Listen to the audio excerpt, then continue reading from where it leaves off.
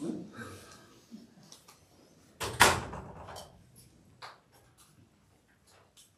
Are we ready? Yeah. Okay, thank you. Good afternoon. I'm here to talk about two very concerning incidents in the Adelaide CBD overnight.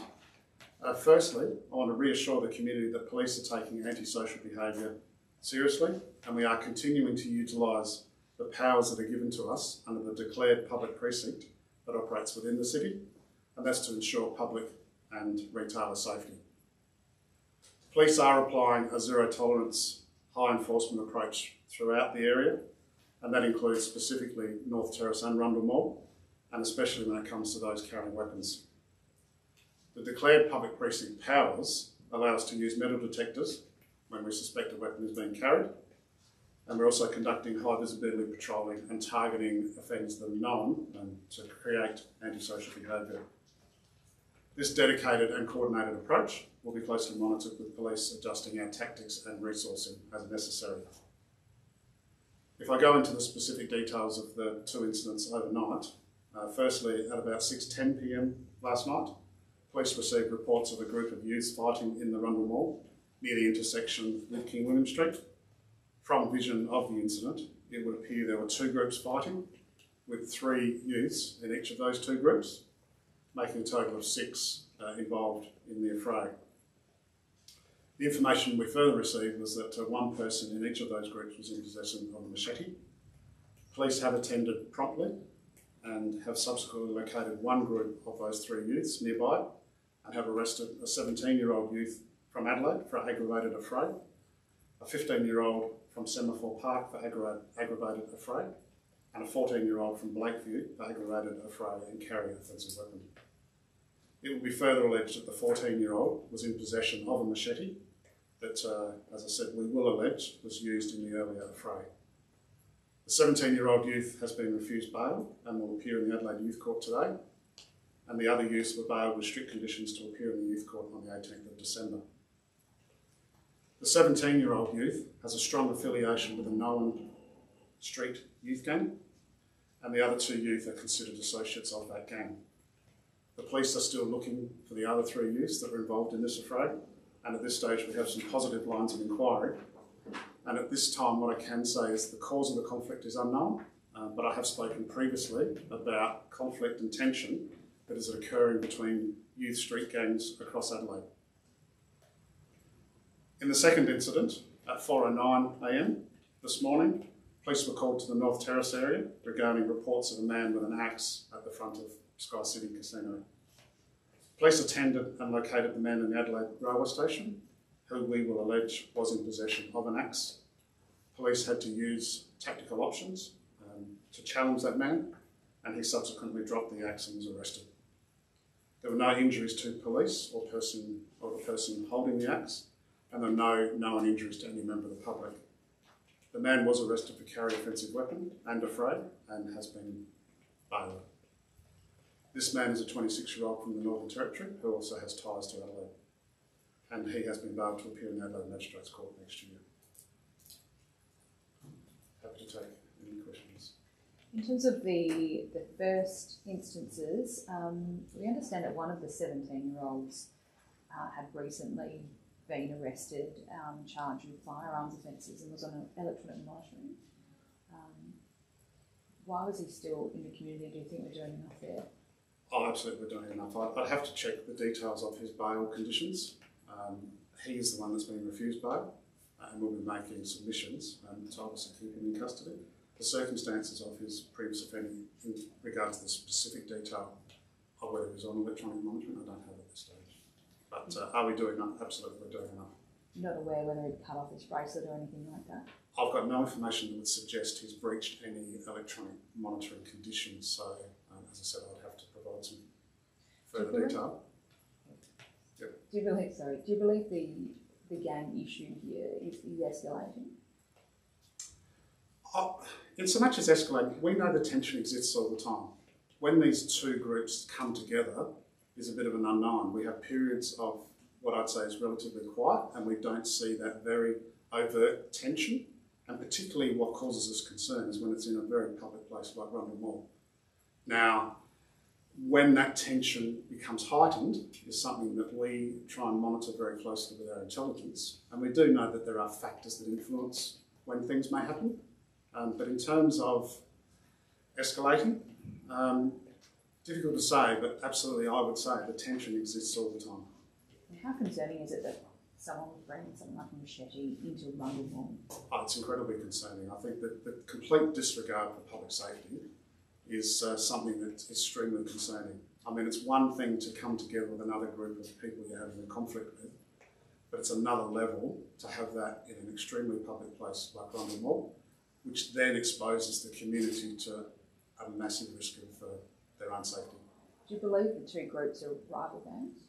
We believe so, yes. We certainly have information that there is an evolving nature to these groups. When we talk about our Operation Meld investigations, we were basing those perhaps very much around the criminality, but there was an ethnicity that was attached to that. The evolution of these groups would see that no longer is it just one particular group of people.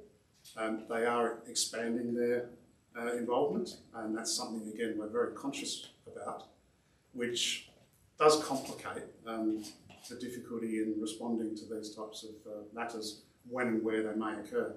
So we have a lot of enforcement activity that goes on in the background. We have 6 weapons prohibition orders that apply to youth within our Operation Meld investigation unit. And those applications were made on the basis of the authority that gives us the ability to make an order under that regard. So again, those weapons prohibition orders are enforced regularly. That allows us to do certain activity. But again, the tension and conflict that exists is very concerning. Is there a crossover with Operation Mandrake?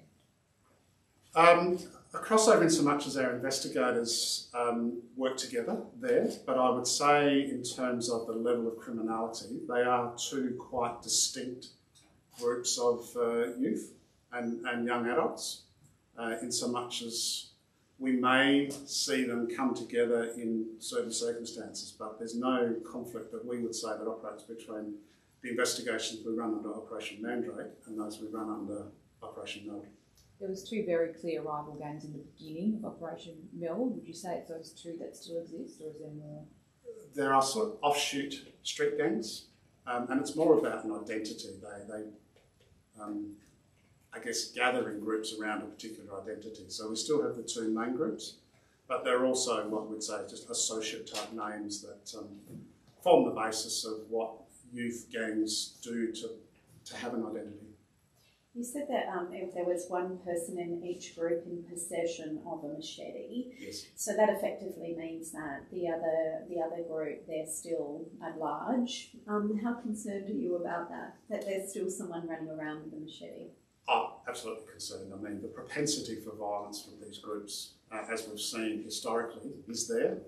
We have some positive lines of inquiry, and there are significant resources being deployed to effectively find that second group that we say at this stage is not, has not been apprehended by the police, but we have some very good lines of inquiry.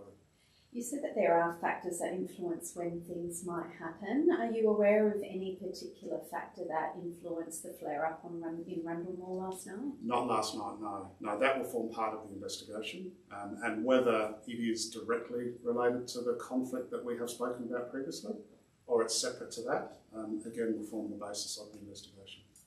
Do these gangs have names, and can you tell me their names? We've said previously the primary ones are 051 and KBS, and KBS is an acronym for Killer Block Squad. And they're the 2 primary youth street gangs that we've say have existed for some time. And do they come from certain areas of Adelaide, or are they sort of expanded right across? We do know there's a predominant geographic location around the western, northwestern and northern suburbs. That would be the primary concentration, but as I said, there is some evolution to these gangs that no longer perhaps do they associate by an ethnicity. There was some final questions. There was another name for one of the gangs, West Side or West 22. Are they part of this Operation Meld investigation? The whole youth street gang sort of persona is all part of what we'd say is, whether it's Operation Mandrake or it's Operation Meld, in terms of the operation of youth street gangs. Sometimes very difficult to provide that level of detail that would say that name is associated with a gang. The primary ones we talk about are the ones I've just mentioned, but that's not to say there's not offshoots from that or just a name that emerges without any real foundation as to why that name exists. I know many years ago, a long time ago, there were sort of street gangs in Adelaide, and there were concerns that bikie gangs were kind of starting to enlist them and bring them into the fray. Are there any concerns around that with these particular gangs? It's always something from an intelligence point of view we monitor. People that feed into OMCGs is something from an intelligence point of view we're considerably looking at. The reason for why we do what we do is based around the criminality. And that's the primary driver of our efforts towards, whether it's Operation Mandrake, it's Operation Meld, or any other activity we do, that the criminality is what we're pursuing. The reason or the ethnicity that attached to the gang sometimes is a secondary factor. But certainly what we're focusing here very strongly is on the criminality. Can I ask you some questions about the pageant? Yeah, pageant. Sure. Because of the concern around major public events where you have a significant police presence there, and has there been a request for people not to camp out? We do advise people to, I guess, be very conscious about camping on roads prior, because there are road closures in place. It does expose them to an element of risk in terms of camping out. And also there are factors that operate within the pageant, and the Blue Honour line has been something that's been in place for a number of years. So whilst we would say is we prefer that people don't camp on roads, because, as I said, that element of risk is absolutely there. There's a time when the pageant starts to form, and we will have a very strong presence at the pageant, as we always do. And we ask people to listen to what the police are advising them to do.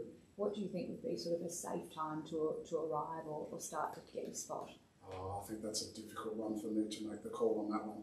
I mean, people make their own determinations about what time, but certainly it's obvious when the police are starting to form and the pageant itself is forming. But the decisions people make, they really need to have an element of their own safety. And I encourage people not to do anything that would make them vulnerable. And just lastly, there was a truck crash overnight, went into the Stobie pole, affected a major intersection. Yes. Are we investigating the truck driver there? Why did he not stay around at the scene? Why he didn't stay at the scene is something we will know when we find him. Again, we have some very positive lines of inquiry on the registration number of the truck. And at this stage, there are a significant number of inquiries that have being made to locate the truck and the driver. What's your message to him if he's watching this? I think eventually we will catch up with him. I would encourage him to, well, I'm saying him, I would encourage the driver to come forward and declare themselves to police, because we will find them eventually. And the damage that was caused was significant, and they can then explain their actions as to why they chose not to stop. Thanks, Sarah. Can I just ask quickly, how much CCTV footage are you able to access to sort of investigate the two gangs? Is there like a lot of footage from Rundle Mall? We have a very good coverage through Rundle Mall, through a network that operates in conjunction with the City of Adelaide, and that network is monitored through our Police Security Services area. So we'll be gathering that footage plus any other footage that may exist, and that will form part of the investigation. Thanks, everyone. Thank you.